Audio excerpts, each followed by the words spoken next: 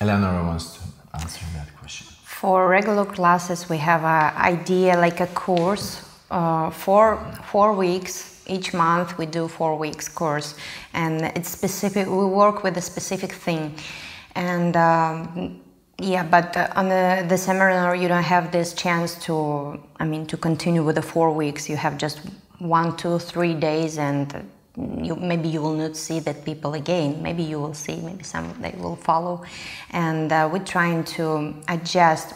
Of course, we have specific theme for the topic.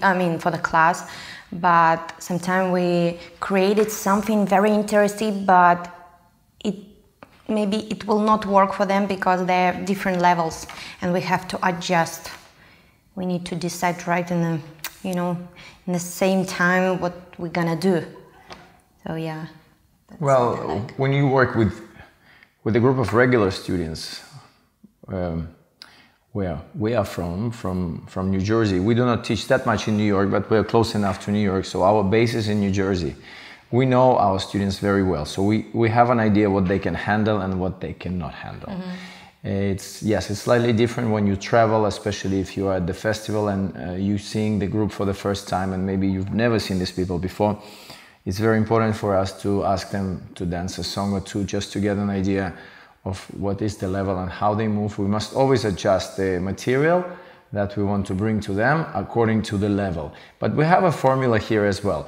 We really do not focus on the sequences or the figures as much. We always start classes with a few exercises that will help the student to not only get to the final idea, but also to actually learn some very important tango principles. In that sense, it does not matter if the level is lower or higher, because these exercises, they could serve any level of dancer. So some of the exercises are partnership and some are solo without a partner. And through the exercise, we guide our students to the next idea and to the next idea. So they build a solid understanding of what it is we're actually doing here in tango. And at the end, it almost seems like... And it's clear idea. The topic almost didn't matter, because we needed the topic as an excuse to teach people how to dance tango better from our point of view, through our perspective. And it always ends up being something that starts relatively simple and goes more and more and more complex. So if there are advanced students in the class, they always get some piece of information towards the end that is more challenging for the rest of the dancers. And private classes, well, that's a whole other story, because here you have to tailor your approach very, very specific to the individual. It's almost as if, I think it's almost like a psychologist kind of work, where you have to know the person in order to teach that person to dance better. You have to be able to speak like friends, to understand each other, not just to be a professional and a student. You have to come to a certain level of understanding where the student is at comfort with you and then receives the information easy and trusts your ideas. So most of our students, when we ask them, what would you like to work on? Most of them would say, whatever you believe is so needed. you So dance it and makes you our feel, life you easy. say, yeah. Yes, because there's a great deal of trust in a personal private class. So we have personal touch Yes. for each person, yeah. I would say so. Yeah.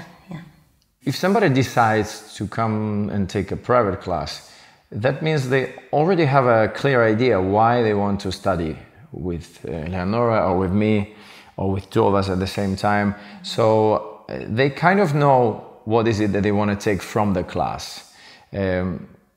What they don't know is they don't necessarily know how to get to where they want to be. And this is where we help. We give them an idea to get in the direction they're going. So there is always something that the student get out of the class. Sometimes it ends up being that they want to do A, B, C, D, and so on in the class, but we go so into the basics of things that we end up just doing very fundamental things instead of covering everything in 1 hour.